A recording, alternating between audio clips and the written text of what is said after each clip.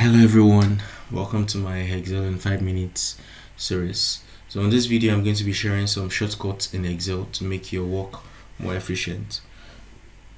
So the very first shortcut that I'm going to be sharing with you is how you can easily move around your data. So pressing the Ctrl and the arrow key helps you to navigate from one extreme end of the data to the other. So let's say I'm currently here and I want to move to the last row of the data. All I need to do is to press the Ctrl key and the down arrow key, and here I am.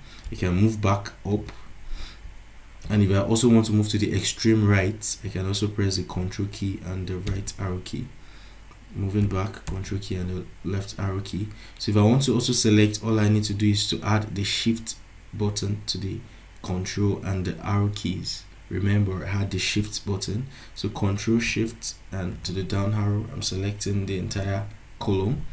Now if I want to select the entire data, all I need to do is, after doing this, press, still holding my Ctrl and my Shift key, press the right arrow button, and now I have my entire data selected. So this can be very helpful when you have a very large data set and you don't have to be scrolling all the way down to select or to do any other thing that you want to do. So the next shortcut that I'm going to be sharing is how you can turn a cell reference to a constant cell reference from a relative one. So what do I mean? For instance, let's say you want to get a percentage of this data from their total. This is the total here, which is calculated using the sum function. So we all know that the formula to do that is just to divide these by the total, and then we can have our percentage, format it in the percentage, and you have our percentage. Now dragging this down, it gives us a div of 0 because it tries to extract the next value here, which is empty. We want this particular reference in this formula to be constant. So how do we do that? The normal way is to add the $sign, the row and the column, and we have this, and dragging this down, we have our values using this constant cell.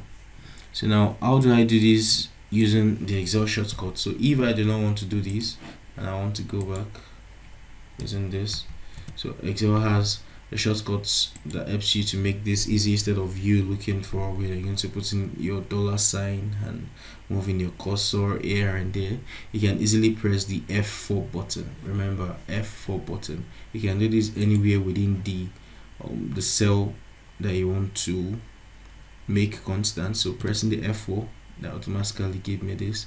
So pressing it once more will give you a row constant kind of value. You have your J, there's no $sign there, then you have your 9, there's a $sign there. Pressing it once again will give you your column constant kind of referencing, and pressing it once again returns it to its normal state. So once I press it like this, and then I can just come, okay, once I press it, it's already there. Once I'm done, I can just drag down my formula, and very good. Now another shortcut that I'd like to show you is how you can easily generate your serial number. So Excel has this function that helps you to recognize patterns in your data and help you to replicate it. So let's say I want to do a serial number for this data.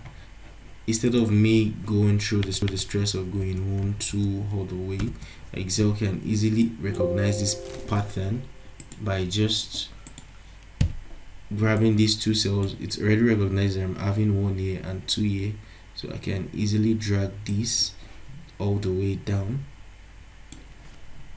and it automatically fills it in with its serial number. So that will be all for today. Thank you very much for watching this video to the end. Don't forget to like and subscribe and comment on this video. Also, please share for your friends if you find this video helpful. Thank you.